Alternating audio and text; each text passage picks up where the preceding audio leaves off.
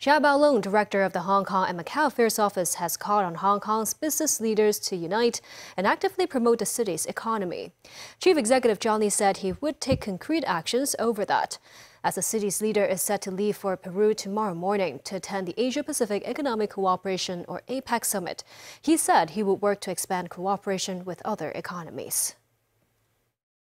During last Friday's symposium in Shenzhen, organized by the Hong Kong and Macao Affairs Office, its director Xia Baolong told Hong Kong business leaders to show their love for the SAR with concrete actions.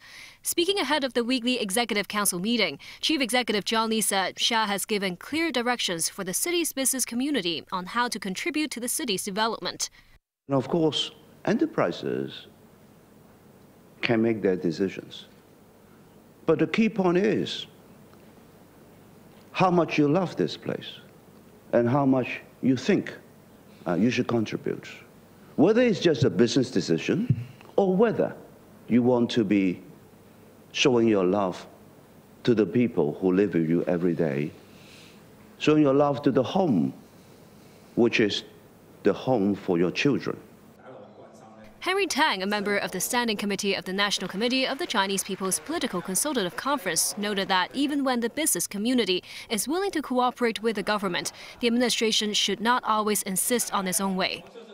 On that, the CE said entrepreneurs and investors can take part in mega projects such as the Northern Metropolis, and that will help relieve the government's financial burden. Meanwhile, the annual Asia-Pacific Economic Cooperation or APEC summit will be held in Lima, Peru on November 15th. John Lee said he will work to develop cooperation with more economies for Hong Kong, tell a good Hong Kong story, and seek to join the Regional Comprehensive Economic Partnership or RCEP. Last year, Lee himself did not join the APEC summit, which was held in the U.S., citing scheduling conflicts.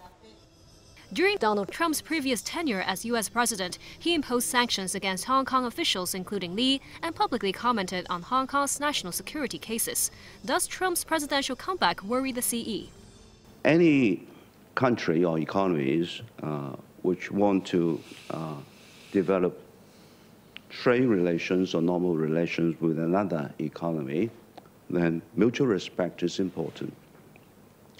And also, there should be respect so that there will be non-interference with local affairs, internal affairs. John Lee also noted how Hong Kong, being the world's freest economy, will continue to consolidate its traditional markets while striving to develop relations with emerging markets.